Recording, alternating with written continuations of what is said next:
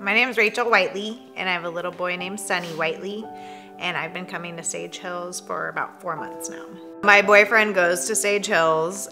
We started dating in June, and so, he invited me to church, and I was scared to go. And the first day I walked in, I was welcomed by people that I actually know. I just kind of felt welcome immediately, and every Sunday it was like the pastor was talking to me. Then the guest pastor asked if anybody was ready to give their heart to the Lord, and I just did it right then and there, and it felt so good. And then the Rooted group came about, and right away I was just inspired to just learn more about how God works.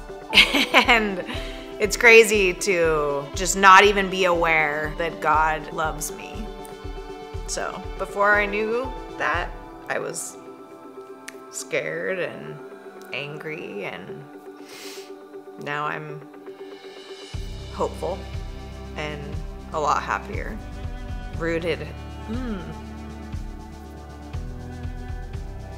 Just being in Rooted and being in the group setting and having guidance has definitely changed my life. I mean, God. God is changing my life. The whole experience was awesome because I liked learning about it in a group setting. The really cool thing about the last day of Rooted was when Kay gave us those prayer cards, and then we all signed each other's cards and had words of encouragement. I actually look at that at least 2 or 3 times a week.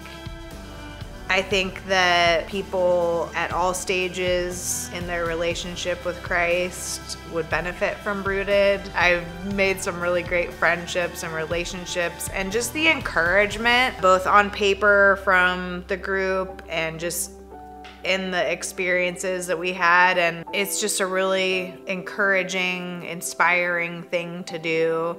And it's 10 weeks out of your life, and it could just make all the difference. It might just kind of give you the push that you need, or maybe the reminder that you need, or like me, teach you things you had no idea you didn't know.